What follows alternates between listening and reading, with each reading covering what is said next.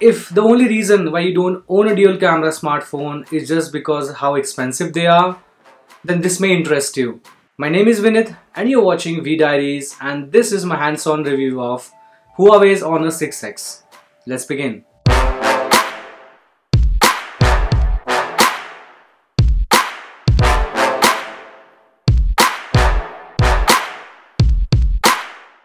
Now, ever since the dual camera has been the thing that is catching everybody's attention, we all know that it comes with pretty hefty pricing. LG started it with G5, V10 and now V20. Even the iPhone is no exception here. So for all those photography enthusiasts out there, this piece of gadget is ready to fulfill your dual camera wish for just 13,000 rupees. Isn't that a killer? Honor 6X, or Huawei's Honor 6X, is currently sold via Amazon. It comes with two variants, one with 32GB and 3GB of RAM that will cost you 13,000 rupees, and another higher 64GB variant that comes with 4GB of RAM and that will cost you 16,000 rupees. The inbox accessories contains the phone, the documentation, the 2-amp charger and a USB to micro USB cable. There is no Type-C here. You also get a screen protector already applied on the phone. Looking at the design, over at the front you get 8MP front-facing selfie camera with earpiece and bunch of sensors.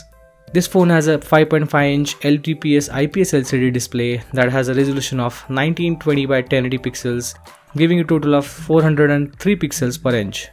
The display has curved edges with 2.5D with no protection whatsoever.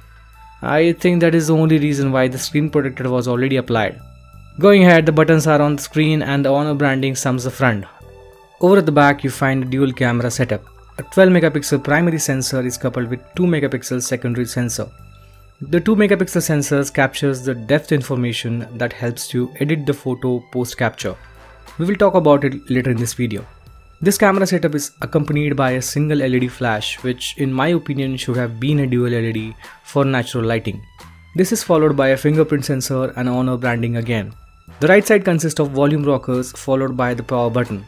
The buttons have nice tactile feedback to them. The left side has a tray in which you can put 2 nano SIM cards, whereas the second slot is a hybrid one which can accommodate either a SIM or a SD card.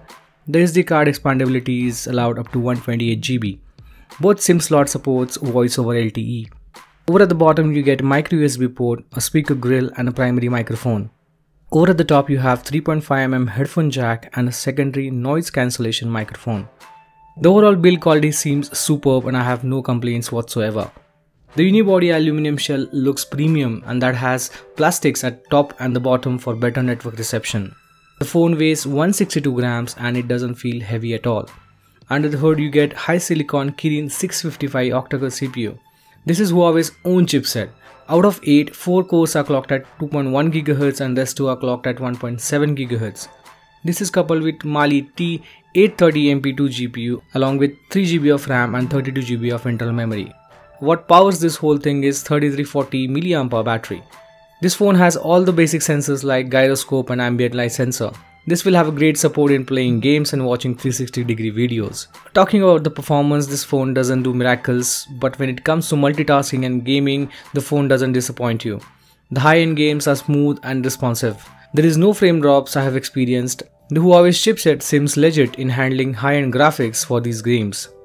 The phone runs on Emotion UI 4.1, which is more or less based on Android Marshmallow and ready for a Nougat update in March.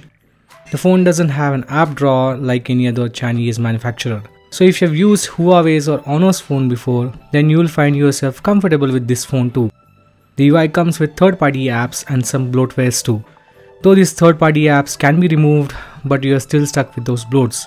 The DTS audio enhancement helps you enjoy the music, but that is limited to the headphone output, since the output via speaker grill isn't impressive at all.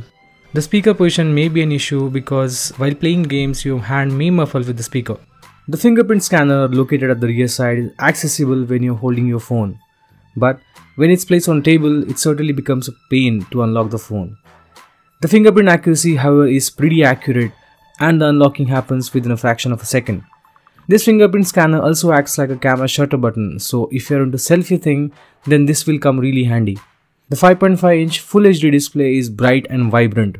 Viewing angles are pretty nice, and the sad part is it doesn't come with any kind of a protection. and with that 2.5D curved glass, the display becomes more vulnerable. You may want to consider applying a tempered glass protection before you start using it. Now, the most interesting part about the Honor 6X is the dual camera setup at the back. The 12 megapixel main sensor coupled with 2 megapixel depth sensor does perform really well. The 12 megapixel shooter clicks the complete image, whereas the second sensor captures the depth, so you can change the focus not even while taking a picture but post capture too. This works really well when you focus on the foreground object since the bokeh effect looks natural. But when you readjust the focus on the background image, then the blur effect on the front object looks made up or digitized. You also get some effects and filters that you can apply to your images. The Pro mode does let you tweak many things before taking a picture, and this feature is also available while shooting a video too. One downside that I can think of is the video recording is restricted to only 1080p. Here is a sample video.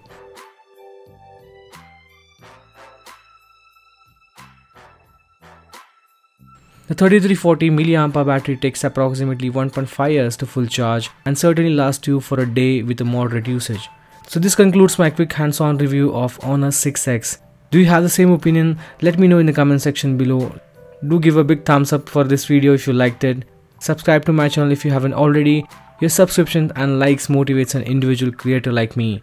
Also don't forget to click that bell icon to receive all the updates on my channel. This is Vinit signing off. You people have a great day, and I'll see you in the next one. Peace.